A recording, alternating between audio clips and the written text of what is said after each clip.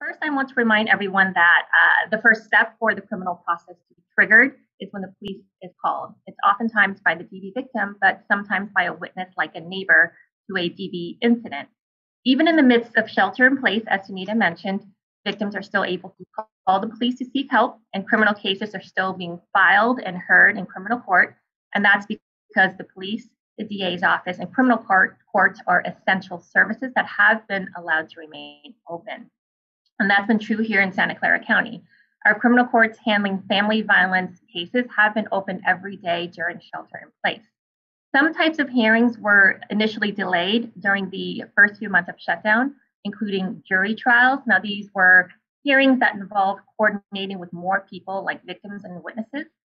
However, even these hearings have since resumed their pre-pandemic pace here in Santa Clara County. Note, though, that court functions do look different now than they did prior to shelter in place, and they've changed depending on how restrictive the public health orders have been in response to the rising COVID-19 numbers in our community. So, for example, this week, in response to the surge in COVID-19 cases in our county, our Superior Court issued a new order that restricts the number of people or the types of parties that are allowed to even come into the courthouse. So for criminal court, the defendants, as well as the attorneys on both sides, and only witnesses and victims, including DV victims that have been subpoenaed for court, and that's the court order that requires them to show up for court. Their victim advocates can come as well as parents of minor victims may also appear. If DV victims go to court under subpoena, the same COVID-19 restrictions that you see elsewhere apply, including screening at the front so that you can't enter if you have COVID-19 symptoms, have to wear a mask, and practice social distancing. So for other hearings, the victims and the public at large may not attend in person. However, some courts, including here in Santa Clara County, have created options for victims to appear remotely if they aren't able to appear in person. The first is through video calls in the same way that we're doing here through Zooms or through Microsoft Teams. Courts are allowing victims to appear via the remote link.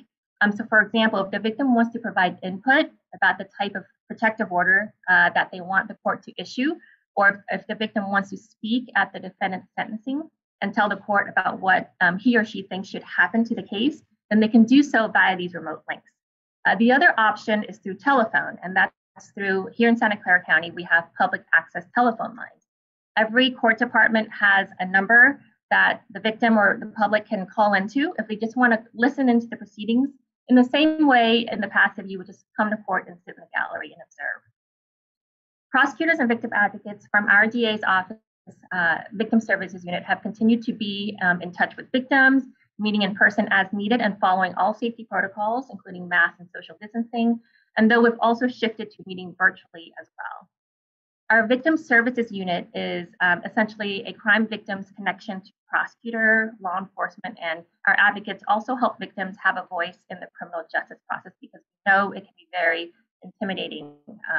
Victim advocates can assist DV victims with applying for reimbursement for medical expenses and counseling, emergency assistance like finding emergency shelter, crisis support, and safety planning. Here in Santa Clara County, our DA's office, Victim Services Unit, have multiple language capabilities. In addition to English, we have Spanish, Vietnamese, Mandarin Chinese, and Russian speaking capabilities. We also have access to the language access line where a third-party service provider assists over the phone for other languages that we don't have sort of direct support for. I remind people about the generational impact of domestic violence, right? About how children who grow up witnessing abuse oftentimes become perpetrators or victims themselves. And so they want to break that cycle of generational violence. It's so difficult, but it's so important to seek help. If not from the police, because I know there's so many barriers to even being to connect with the police, but from DV service providers, nonprofits. In our county, we have amazing nonprofits who are so connected and embedded in our communities, right? And there's these amazing networks of survivors who are supporting one another, helping them find jobs, right? Or helping them have a place to stay. And so it's so hard, but we're never going to break the cycle of violence if we don't speak up.